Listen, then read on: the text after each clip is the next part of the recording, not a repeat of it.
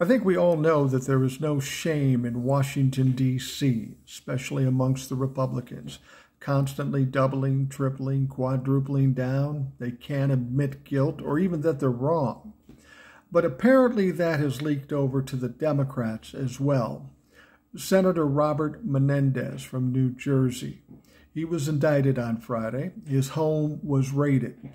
And in his home, they found $100,000 worth of gold bars, of all things, and $480,000 in cash.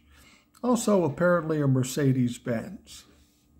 Now, when you're caught red-handed like that, how would you react? Well, it turns out Robert Menendez, who is a Democrat, decided to take a tip from the Republicans. He did exactly what they did. He doubled, he tripled, he quadrupled down. He said he's unequivocally not guilty. You don't know all the facts. Well, we do know you had $100,000 worth of gold bars in your house.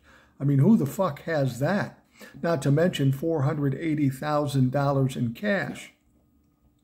Now, a couple of things that Robert Menendez said was they're just coming after him because he's Latino. And then he said, you know, that money, that cash, that's just me going to my regular bank account, taking money out every so often and stockpiling it because of safety reasons. I wanted to make sure I had ready cash.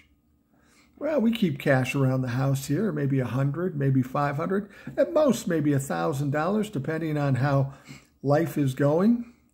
But almost $500,000? You're a U.S. senator. You get paid a lot of money. You're getting money from all other locations. Why do you need $480,000 in cash? I suspect there's more evidence than we know thus far, Robert Menendez. But you're going to still double down. He says, I'm not going to resign. In fact, I'm going to keep up my re-election campaign. Yeah.